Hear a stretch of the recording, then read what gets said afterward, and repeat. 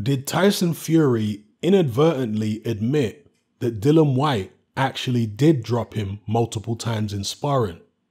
If you watch this video right here on the Behind the Gloves YouTube channel with Tyson Fury, he is asked about Dillian Whyte's claim that Vladimir Klitschko knocked Deontay Wilder out cold in sparring. Tyson Fury says he knows it to be true because he's heard it from other sources, and that Dillian Whyte isn't somebody who lies for no reason. So Dillian Whyte, of course, didn't just say that Deontay Wilder was knocked out in sparring by Klitschko. Dillian Whyte said that he dropped Fury in sparring. So inadvertently, is he telling us that Dillian Whyte is actually a truthful kind of guy? I personally think Dillian Whyte is a very truthful guy. I'm not saying he's never told a lie. I'm not saying that everything he's said by way of his boxing career is upfront and honest and genuine. No, I'm not saying that at all. But for the most part, I'd say Dillian Whyte is a straight shooter. I think he's more of a straight shooter than Tyson Fury is, truth be told. So, you know, I personally absolutely believe that Dillian Whyte did drop Tyson Fury multiple times in sparring. Tyson Fury never denied it.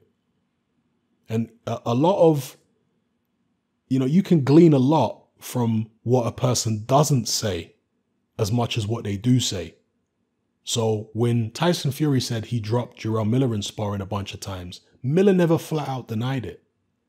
He tried to make jokes. Oh, I saw Tyson Fury, you know, have sex with a goat or something.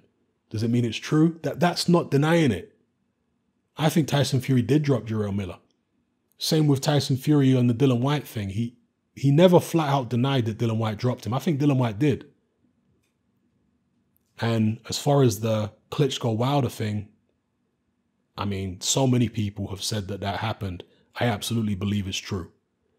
Now, I've seen some people say that Dillian Whyte shouldn't be revealing what goes on in sparring, that it should be confidential.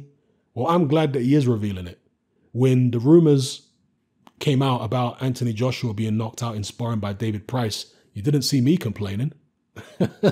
When David Price went public with it, I didn't complain. I want to hear as much as possible about what goes on in sparring. I want to be armed with as much information as I can about these fighters. So yeah, all that sparring confidentiality business, I've got no issue if fighters are breaking it. I want to hear all the stuff that goes on in the gyms. Because if I'm not there myself, I need to hear from somebody who was. In this particular instance, Dillian Whyte was there when Wilder got put to sleep. And as you see, Tyson Fury ain't denying it.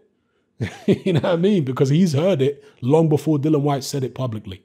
He's heard it from other people, Andy Lee and others. So, yeah, but has he inadvertently admitted in saying that Dillian Whyte, he doesn't know Dillian Whyte to lie about things for no reason, has he inadvertently admitted that Dillian Whyte did drop him?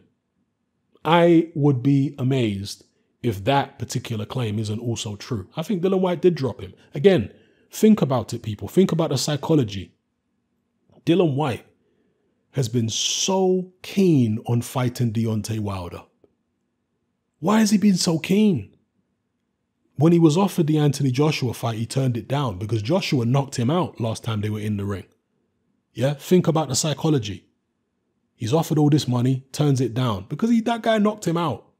But he was in the gym with Wilder and he saw Wilder get put to sleep. Dillian Whyte has never forgot about that. That's one of the things that gives him so much confidence he could beat Wilder. He's seen Wilder. He's seen what can be done to Wilder if you hit him the right way. Same with Tyson Fury. Yeah, all these people saying Dillian Whyte ducked this one and he ducked that one. He never ducked Tyson Fury, did he? He was bang on that Fury fight.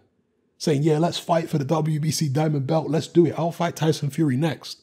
Why was he so keen? I'm telling you, he was so keen because he actually did drop Tyson Fury a bunch of times in sparring way back in the days. Now, that doesn't mean he would beat Tyson Fury now. Certainly doesn't mean he would beat Deontay Wilder just because somebody else knocked Wilder out. No, doesn't mean any of that. But you can see the effects of the claims he's making being true. Yeah, you can see in his confidence levels that the stuff he's saying is probably true. So let me know what you guys think in the comment section below. What's happening about. Join me on Patreon. I upload a minimum of 2 podcasts every single week, covering a wide variety of controversial topics, as well as live stream Q&A sessions. Take a look on screen right now at some of the podcasts I've produced so far. For just $3 a month, the equivalent of about £2 a month, you get access to all my new podcasts and my entire back catalogue of past podcasts, including my popular Confessions of a Nightclub Bouncer series.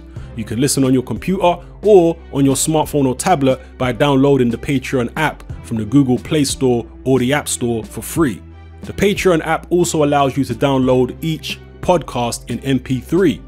For less than the price of a cup of coffee, you get access to dozens of hours of exclusive content.